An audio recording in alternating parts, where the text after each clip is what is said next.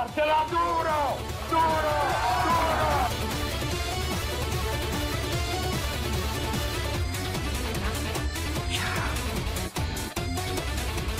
Capra ignorante!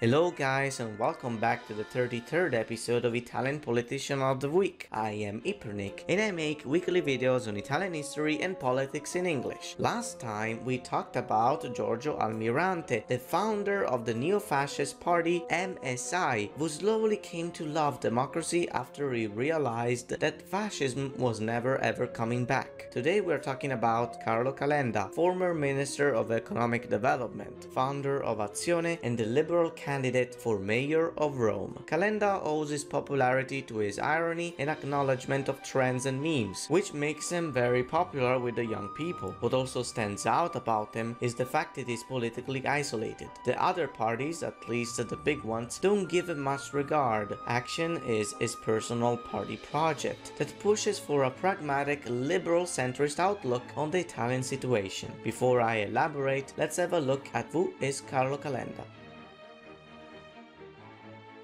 Calenda was born in 1973 in Rome. He came from a family of filmmakers and actors, and for that reason, when he was just 11 years old, he appeared on the TV series Cuore. Being a child actor, though, didn't fit him. He graduated in law in the late 90s, right before working as a financial consultant, and later as manager in Sky TV, Ferrari, and even in the General Confederation of Italian Industry as an assistant for President Luca Cordero. By this point, Calenda had shown a lot of interest in politics and had been pretty open about his progressive stances, especially on social issues such as civil unions and the legalization of light drugs. However, he only stepped into the arena in 2013 when he ran for parliament on a civic list, although without getting elected. However, Letta took notice of his skills in law and economics, and therefore he nominated him Deputy Minister of Economic Development, a title he kept until 2016, until Gentiloni came along and promoted him Minister of Economic Development, a title he kept until the last election in 2018. He will join the Democratic Party in 2018 and run for the European Parliament in 2019, where he won a seat. During his European campaign, Calenda put his political skills to the test by taking charge of the Democratic Party's official list, which took a strong anti-populist stance and got respectable results despite the situation the party was in at the time. Things got the wrong turn in the summer of 2019 when Conte's first cabinet fell apart and the Five-Star Movement asked the Democratic Party for a truce and to join forces. Calenda, being the anti-populist that he was, said he would leave the party if such alliance took place, and as we all know, it did take place. It was then when Calenda gathered his handful of supporters in parliament to make Azione, the liberal progressive party that plans to fix the state budget for the better. How exactly? How about we take a look at Calenda's political compass?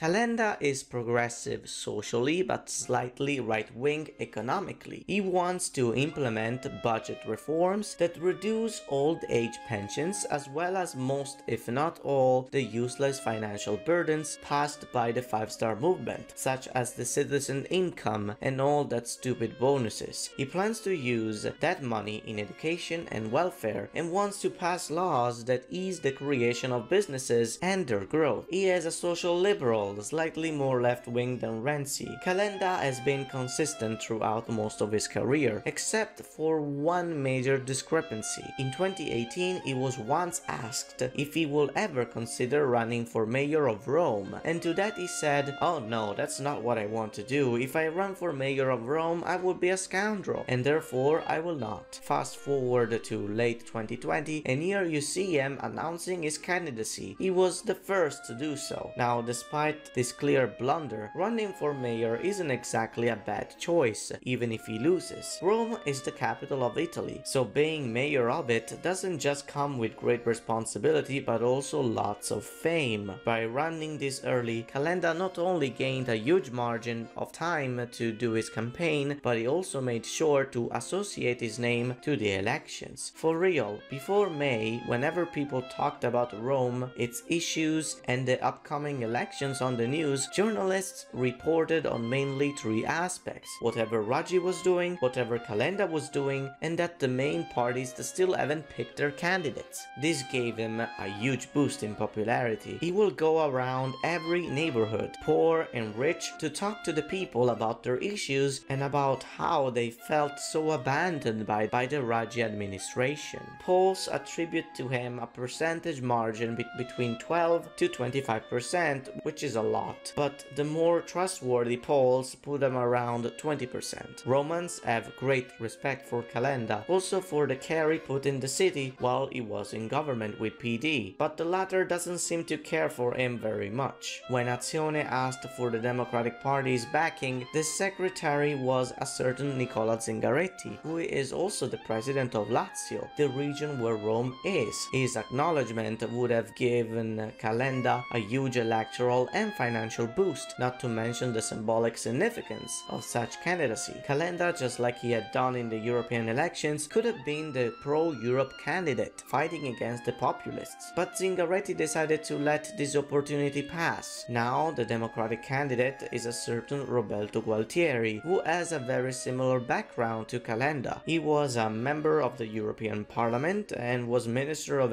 Economic Development from 2019 up until a couple of months ago. He is okay, although he feels a bit out of place, like if the PD just put him there to spite Calenda. The center-right candidate is this other guy called Enrico Michetti, who is a lawyer with a lot of potential, at least according to most polls that show him around at 30%. But again, people seem to vote for him because Meloni likes him. Now, all of you are probably wondering if I think Calenda is going to win, and while I think it is a bit too early to tell, there is something I want to say.